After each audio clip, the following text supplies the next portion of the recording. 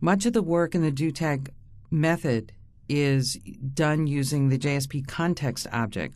The JSP context object provides us some useful methods, some of which are the getOut method, which returns a JSP writer. Remember, the work of our custom tag is going to be done in the rendering or the output from a JSP. So in fact, we're working with a JSP writer, not a system writer or a print writer as we normally would from an HTTP servlet.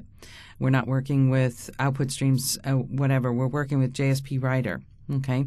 The JSP writer is used from the DoTag method to write whatever output the tag wants to write along with the rest of the HTML markup. Along with getOut, there's a setAttribute method which does exactly what it says. It allows us to set an attribute of an object value, key it off of the string by specifying the name. It saves this object in the page scope, essentially defining a variable that can be used to share data with other tags that are on the page. Along with setAttribute is, of course, getAttribute, which retrieves a value, returns an object from within the page context. So we also have that available to us in the DoTag method. And of course, this is interesting, a findAttribute method.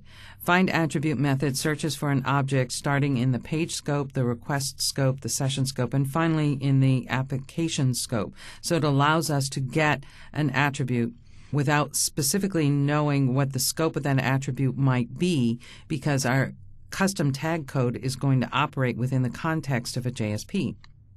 An example of using the JSP context object to define a variable.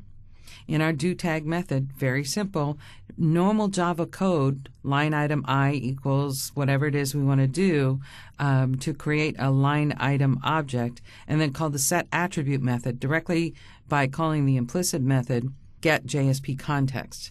So we're setting an attribute, keying it off of the string value item, and the object value is whatever is in I of type line item. Handling the body of a tag. If a tag does not support a body, then nothing needs to be done in the Java class. In the TLD file, you would set the body content element within the tag to literally the word empty. If the tag contains a body but does not process the content in any way, then make sure that the DoTag method makes a call to the invoke method of the JSP fragment body object and pass a null value. An example of doing this is literally from the getJSP body static method, call the invoke method and pass the null value. Finally, if a tag needs to process the body content, it needs to supply an object of type string writer to the invoke method. This is where the body content will be written. So here we see an example of the DoTag method. Notice we're instantiating a new string writer object. We're calling the invoke method on the JSP body fragment and passing it the string writer instance that we created. Now our string writer object is used to process the body content.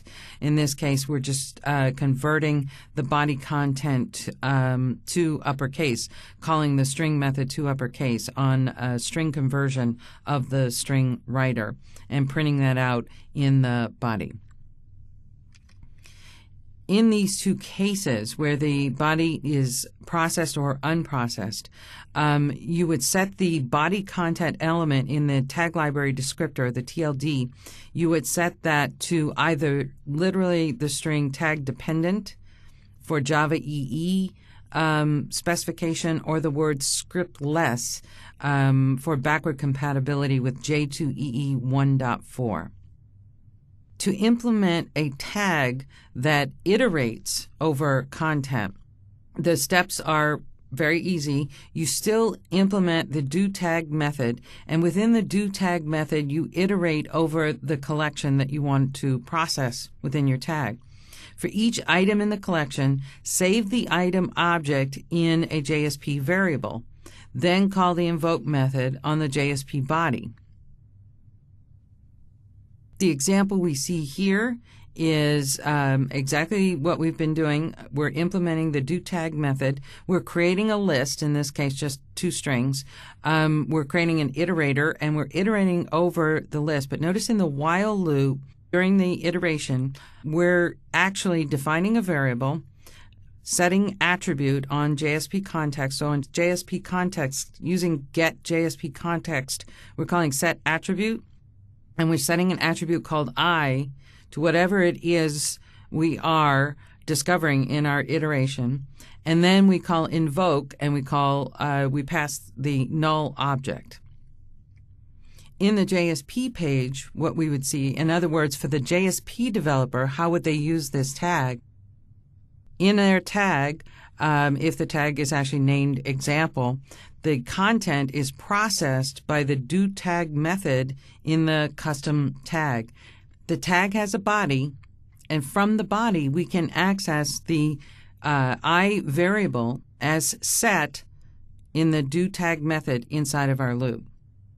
In defining tags in our tag library descriptor, our TLD file, it is possible to nest elements together in what's called a hierarchical relationship or a parent-child relationship, just as you would in XML. In working with custom tags, it's possible for a child tag to access elements or properties of the parent tag. The getParent method returns the tag's immediate parent. This is the vocabulary that's used in XML and a hierarchical structure.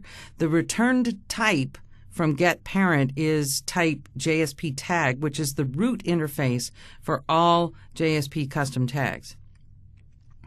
You need to make sure to typecast it to a specific class before you call any of the parent's methods. This is standard Java programming. So a call to getParent needs to be cast to the specific custom class that you're interested in working with. And so within our Java code, we can then execute whatever logic we want to, which is actually defined in the parent tag logic. If there's a deep nesting of tags, the quickest way to locate a parent tag by its class is to actually call the method findAncestor with class. It's a utility method that's provided to us by the use of the SimpleTag support class, extending this class. So an example of using findAncestor with class, you specify the class name .class, and the findAncestor with class will actually locate it. You still have to do the typecasting on the return value. Using this approach, a child tag can collaborate with its parents. For example, a parent can open a database connection that all the child tags then have use of. There is no way, however, for a parent, I find this an interesting statement, being a parent myself, there's no way for a parent to directly access its child's tags. The only way for communication to happen is for the parent to create variables that the child tags can use. It's always difficult to communicate with your children, speaking as a parent myself. Let's take a look at implementing some of the sample code that we've seen to create an iteration tag. So let's take a look at creating a more complex custom tag. As a Java developer, I'm trying to incorporate more complex code and do it in Java so that my JSP developer can use the tag and get the more complex rendering facilities without having to use more complex JSTL tags or write inline Java code. I'm going to create another tag, but this time instead of starting it from scratch through the magic of computers, I'm actually going to add my custom tag class by dragging it from Windows Explorer, dragging it, if I can position my windows correctly, right on top of the package where I want to drop it. And you can see that my mouse changes to a plus. The tool asks me if I want to copy the file, and I say, okay, I know what I'm doing. And a quick look at this Java code. It's packaged correctly. It extends simple tag support. But what is it that this code is actually going to do. I've implemented the doTag method. I'm working with the JSP context object to get a print writer. I'm sorry, not a print writer. Remember, we're working with JSPs. We're actually going to get a JSP writer. And I'm going to begin generating some output from this tag. I have a private variable called list. I have a set list, right? I have a set list, so I have a class variable called list. I have a set list so that I can populate that field inside of the content of my code. I'm actually going to use the list in a for loop structure or a for structure in Java. This is a new Java 5 structure in a for loop. If you're used to seeing the for and the 3 arguments separated by a semicolon where you provide an integer, you provide a stop point, you provide an integer changer, an increment or a decrement. This is a new for structure where it automatically essentially does a for each, which Java has never had. Essentially doing a for each loop for each item in the list. It's going to populate a local variable called O in this case. Inside of my list, I'm going to create a new employee, get the first name, get the middle name, get the last name. So I'm calling general getters on these names and print out all of the values from inside of my doTag method. So essentially, I'm creating an iterator, but I'm doing it inside of doTag. There's no special method implementation that needs to be done here. Now, I want to provide this tag functionality along with another tag that I have that does something completely different. In order to provide both of these tags to my JSP developers, I can create additional tag library descriptors to configure them in the server environment or the application environment. I can also add to existing tag library descriptors by creating another tag element, and that's exactly what I'm going to do here. I've got a very simple tag library descriptor in the web-inf subdirectory. I'm going to open this up. I've already got one tag defined. The one tag is called custom sample. It's a different Java class, right? So I'm going to add another one. And this one I'll just copy and paste the necessary tag elements into this tag file instead of creating a new one. So I've got the tag element. The name is going to be employee list. Notice that the tag class extends, or the tag class is actually the tag code that I just created. The body content is empty, but I'm going to define that my tag takes an attribute. The attribute is named list. The type is of type collection. It is a required attribute. And the runtime expression value is set to true so that the expression will actually be evaluated at runtime. This is the only piece of my tag library descriptor that I need to add to my existing tag library descriptor. Okay?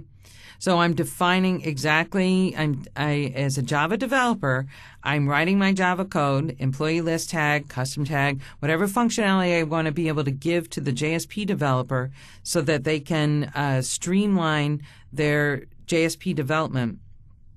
I can do it in one TLD file or however it makes sense for my project. I can organize the tag configuration into one TLD file or multiple TLD files, whatever makes sense for my custom tag development. So I save this. Now I'm going to switch over to be a JSP developer. JSP developer that's been making use of my custom tags and has been frustrated with not understanding some of the more complex JSTL tags, Java Standard Tag Library tags. Okay? So in my list employees, I already have my JSP developer is already using my tag library. Okay, he's already using he or she is already using my custom sample tag, the first tag that I had defined in my TLD file. I want at this point underneath employee list, I want my tag library. My JSP developer, I want them to be able to use my new tag very simply. Okay? So I told him in an email, or her, I said, just paste this code in to your JSP and everything will be fine. Well, it's not exactly fine. The JSP developer has to be able to know that this prefix for E doesn't match the prefix he defined in his JSP for this tag library. So in the taglib directive, I defined a prefix for my tag. The JSP developer has to have a little bit of skill to be able to know that, yeah, although I was sent a line, just paste this in and it'll work, a JSP developer still has to be able to understand that what they're doing is calling a tag from a tag library descriptor. Okay? So if I save this, and again, I'm not going to test the JSP, I'm testing the servlet that calls the JSP. But what should happen is the server is stopped. It needs to be republished, but it'll publish when I start the server up.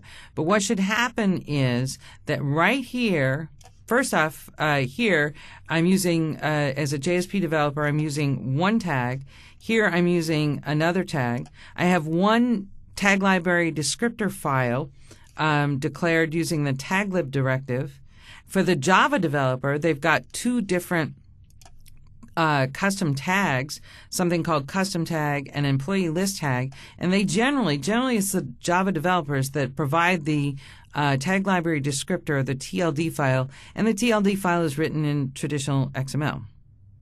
So in order to run this, we're not running the tag code, we're running JSPs or servlets that make use of the tags, just like we do with standard tag libraries. So I'm going to right-click on List Employees, and I should see, when I choose Run As Run on Server, I'll see JBoss build my application, start up the server, and what I should see at right that point when the JSP is rendered with a very simple JSP syntax using a tag called employee list and setting the attribute list, setting the value to something called employees, which is magically set in one of the 4 scopes that I have available to me. I should see the browser come up, and voila, there it is. So very simple JSP, very simple tag. The work and the programming skill is pushed off to, in the separation of and specialization of job roles, the work for a simple iteration tag is pushed back to the Java developers to write a custom Java code. This also applies not just for simplifying your JSPs, but where you have relatively complex rendering logic, it may make more sense to create custom tags and make them more reusable rather than reusing standard tags individually in each JSP.